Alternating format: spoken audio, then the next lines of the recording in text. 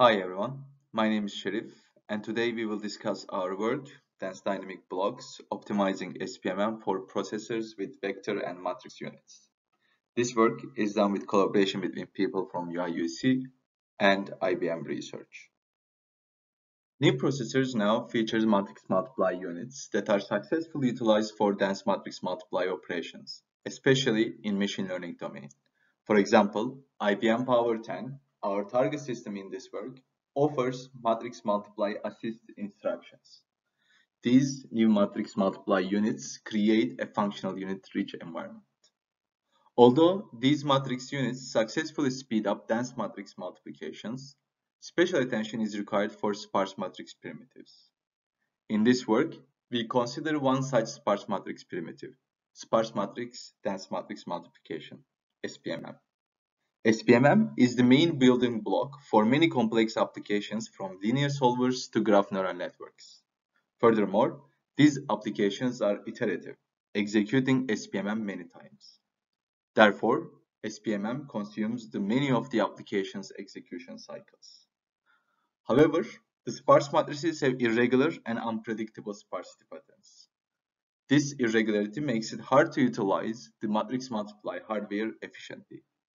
In our work, we propose mechanisms to utilize these new matrix multiply units for SpMM. To address these challenges, in this work, we propose dense dynamic blocks, which can utilize matrix and vector units synergistically to maximize the floating point throughput. However, not all matrices can actually perform well by utilizing the matrix multiply hardware. For this reason, we also propose a performance prediction tool that is capable of selecting the functional unit, register reuse, and cache optimization strategies. In this talk, we will first briefly discuss the details of Power 10 matrix multiply assist facilities. Then, we will discuss our dense dynamic blocks approach and explain our machine learning based optimizer. And finally, we will conclude our discussion. Let's start with MMA units operation. MMA units provide small outer product instructions that can be utilized to build larger but still small dense matrix multiply operations. Specifically, MMA provides 4x2 double precision and 4x4 single precision outer product operations. It also provides 8 4x2 and 8 4x4 accumulators for double and single precision values respectively, to accumulate the results of multiple outer product operations. As an example, we show how we can multiply two 4x4 double precision matrices. In this example, we use two 4x2 accumulators, one shown with solid line borders, while the other is shown with dashed line borders. The first matrix A is stored in column major order, while the second matrix B is in row major order. A column of A is multiplied by a row of B by using two 4x2 outer product instructions. Each operation generates a 4x2 matrix and written to a different accumulator. Note that since our outer product operations are 4x2, the row of B should be divided in half. Then, this outer product instruction is repeated for all columns of A and all rows of B. Note that the columns of A and rows of B that are multiplied with each other are shown with the same color. The resulting matrix is 4x4 and obtained in row major order. After seeing how the MMA operates, our first instinct is to block the sparse matrix to build small R by C blocks that can be mapped to small dense matrix multiply operations implemented with MMA instructions. However, this is a challenging task since these R by C blocks are hard to obtain and they may introduce a lot of zero padding. And as we will see later, this may cause the underutilization of matrix multiply units. As a result, we propose a more flexible approach, dense dynamic blocks, DDB. Our DDB method forms dynamically sized blocks from R by 1 blocks to utilize the MMA units more efficiently. Additionally, DDB can also detect the inefficient execution points and switch to utilizing vector units if needed. Let's consider an example of how DDB improves the performance.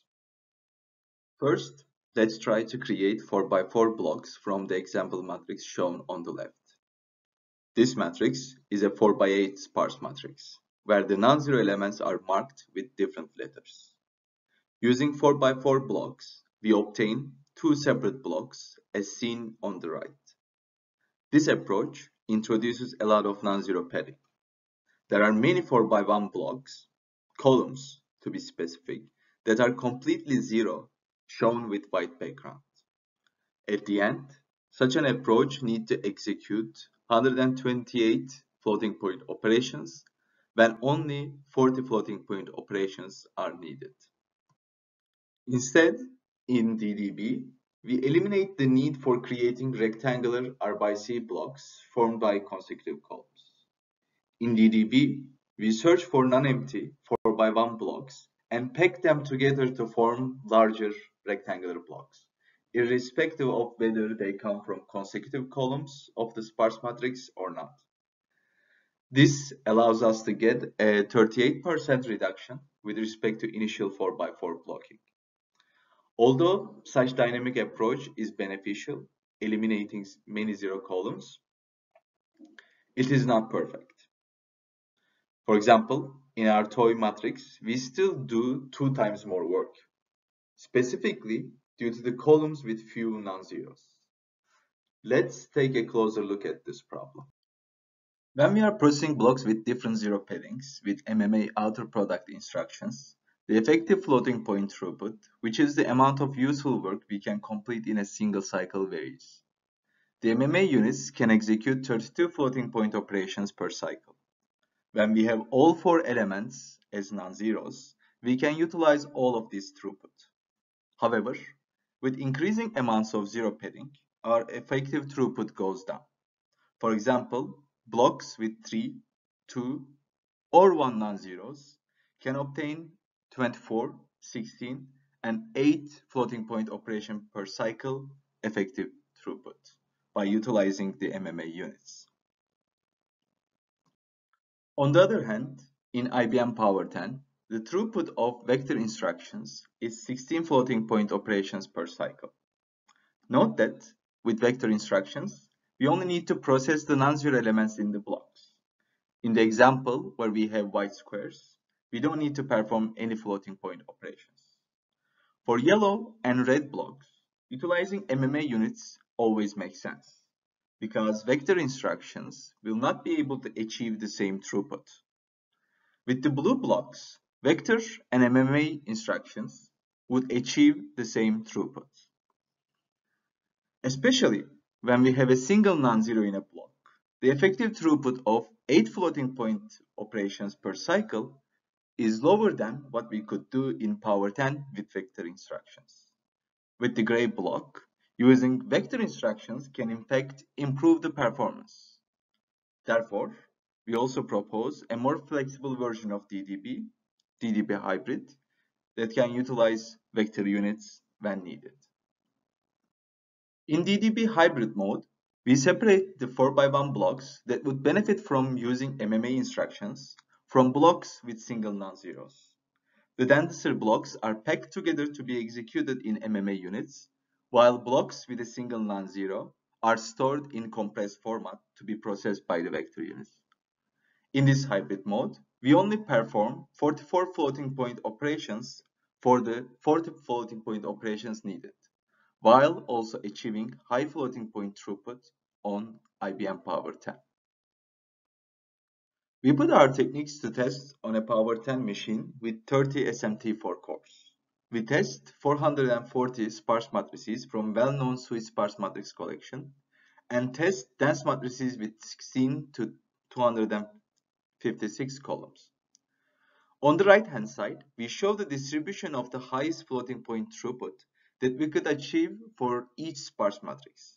For readability, we only show a subset of 440 matrices. The x-axis shows the gigaflops per second buckets, and the Y-axis shows the number of matrices in the corresponding bucket. Additionally, we also provide the breakdown of the methods CSR, DDBMM, and DDB hybrid, in which we were able to get the highest throughput for each matrix. We observed that by using DDB hybrid and DDBMM, shown with the white and gray bars, we can achieve up to 1.15 teraflops per second for double precision and 2.5 teraflops per second for single precision SpMMs.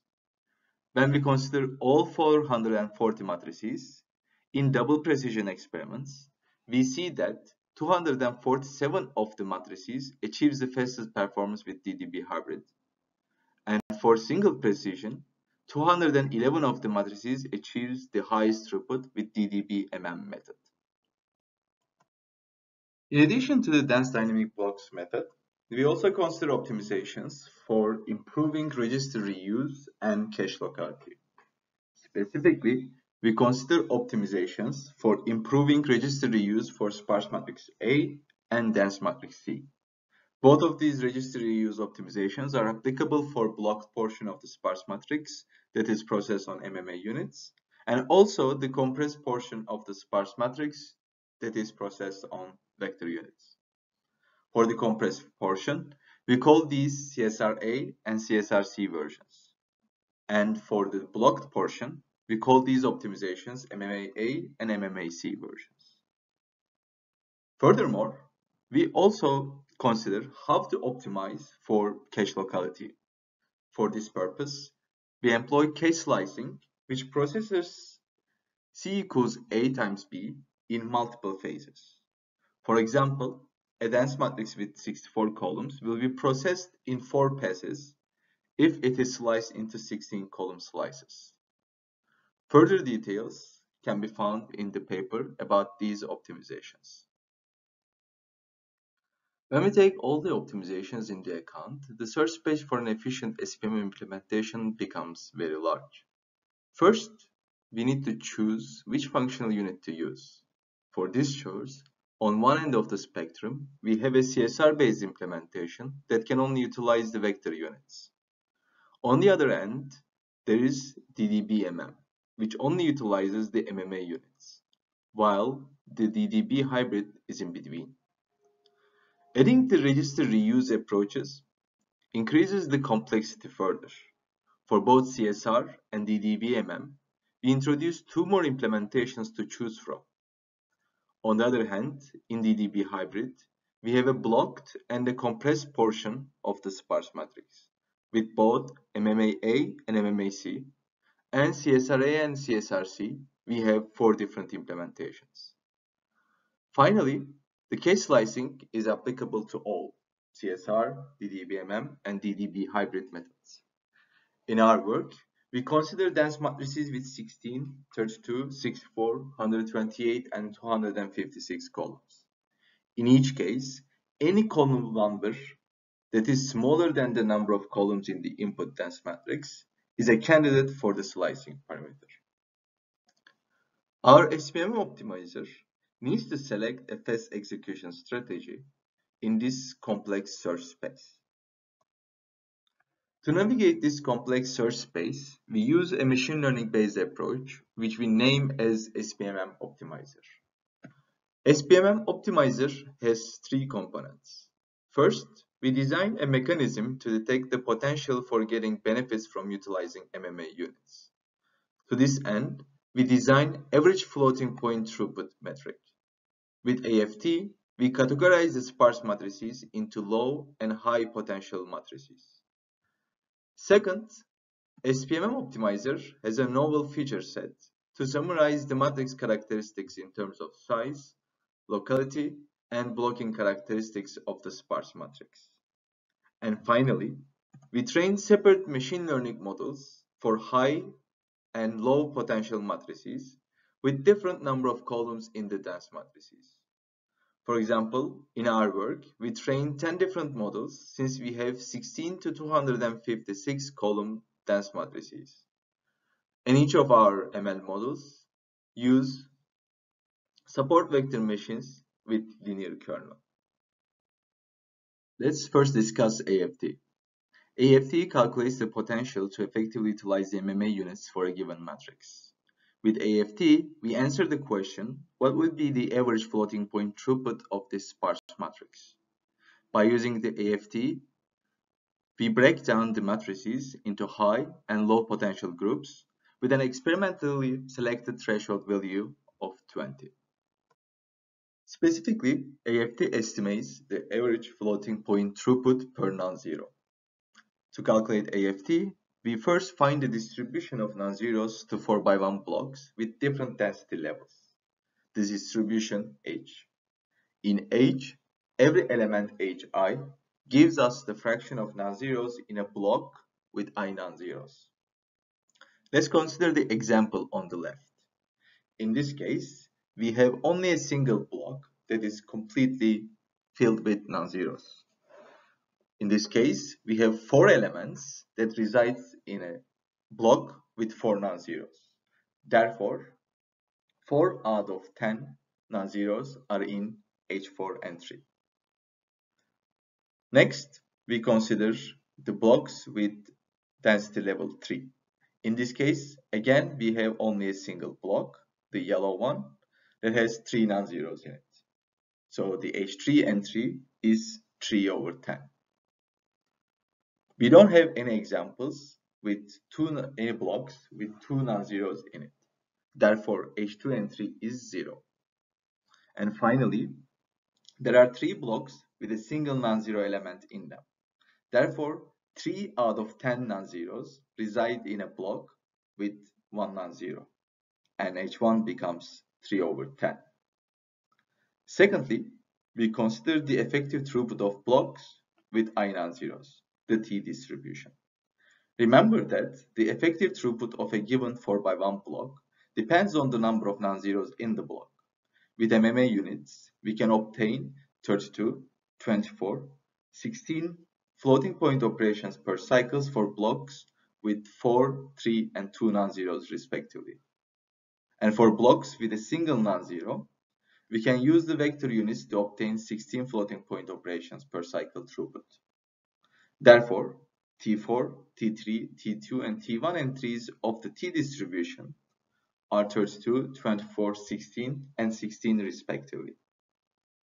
Finally, by summing up the products of H and T distributions corresponding entries, we calculate the AFT matrix.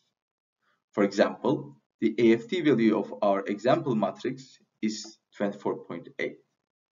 Therefore, this is a high potential matrix. The second component of the SpMM optimizer is the features that we use as the inputs of our machine learning models. These features can be categorized under 3 groups: size, blocking, and locality characteristics. With size characteristics, we consider simple properties of the sparse matrix, such as the number of rows and the number of non-zeros. With blocking characteristics, we consider the distribution of non-zeros to the 4x1 blocks that are created, as we have done while calculating AFT. And finally, with locality characteristics, we create features that analyze the memory access behavior of 4x1 blocks created and the memory access characteristics for portions of the sparse matrix assigned to a single thread. The intuition behind these features are as follows. Size characteristics gives us insights into the amount of work need to be performed by SpMM. With blocking characteristics, we gain insights into how effective MMA can be, and with locality characteristics, we gain insights into the effectiveness of slicing. To summarize, SpMM optimizer works as follows. First, we need to calculate the AFT metric for a given sparse matrix. If AFT value is found to be larger than our threshold, then the matrix is a high potential. Note that the high potential and low potential matrices have separate sets of machine learning models to predict the best SpMM strategy. Let's say in our example, the AFT value is higher than 20 and our matrix is high potential. Therefore, we will use one of the machine learning models on the top. In the second step, we calculate the matrix features and feed those features to the corresponding machine learning model that we have. In this example, let's assume that the dense matrices that we have 64 columns. Therefore, the matrix features that are calculated are fed into the high potential 64 column dense matrix machine learning models. This machine learning model is going to tell us what functional unit strategy to use, what kind of register reusing strategy that we want to use, and what is the appropriate slicing parameter. In practice, we combine the functional unit strategy with the register reuse strategy and show them as separate implementations. Therefore, the machine learning model in step 3 will choose one of the implementations that are shown in the white boxes. Furthermore, since we have 64 columns in our dense matrix, there are only 3 slicing parameters that are appropriate in this case: 16, 32, and 64. Furthermore, the machine learning model will also choose the best slicing parameter for this specific sparse matrix. To test the effectiveness of SpMM optimizer, we compared against an Oracle implementation. The Oracle selects the fastest strategy among all functional unit, register reuse, and slicing strategies. First, we consider the matrices in the high potential group. The figures show the distribution of speedups that we obtain with respect to a hand-optimized CSR baseline without any case slicing. The figures are for double precision SpMM, where we have 64 columns in the dense matrices. The figure on left shows the results for the SpMM optimizer, while the figure on the right shows the results for the Oracle. As before, we also show the breakdown of the highest performing methods. For high potential matrices, we observe that the average speedup is 1.55x, while the Oracle can achieve an average speedup of 1.76x. For these matrices, as expected, the speedup generally comes from selecting DDB hybrid and DDB-MM methods with proper slicing parameters.